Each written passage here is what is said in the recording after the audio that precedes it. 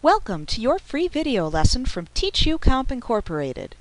Be sure to check out your exclusive discount offer at the end of your free lesson. To add an image to your web page, use the IMG or image tag and specify the file name with the SRC or source attribute. The value you assign is the name of the image including the file extension. Remember, if the image is hosted on a different server, you must list the full path of the image. In other words, you must use an absolute link. This is especially important if you're doing things like modifying your eBay listings or your myspace.com space, anything like that where the image is hosted on an external server other than the one you're working on. Let's demonstrate that in our example. First thing I'm going to want to do is click into my HTML document where I want to add the image. I'm going to start by adding the image tag followed by src for source equals and then in quotes.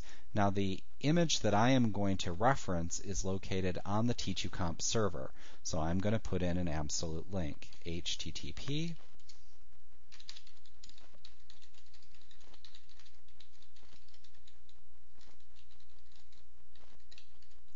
close the quotes and close the tag. We want to remember to add in our end anchor tag.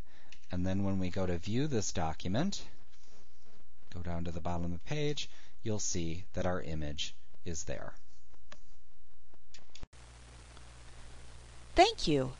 We hope you enjoyed your free video lesson from TeachUComp Incorporated. Like what you see? Pick up your copy of our complete tutorial today and be sure to visit us at www.teachucomp.com/YouTube for your special bonus offer. Our complete tutorial featuring introductory through advanced material is available on CD-ROM or digital download.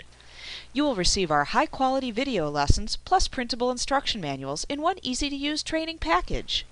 With over 24 titles to choose from, you'll be sure to find the training you need in Microsoft Office, QuickBooks, Photoshop, and much more. Visit us today.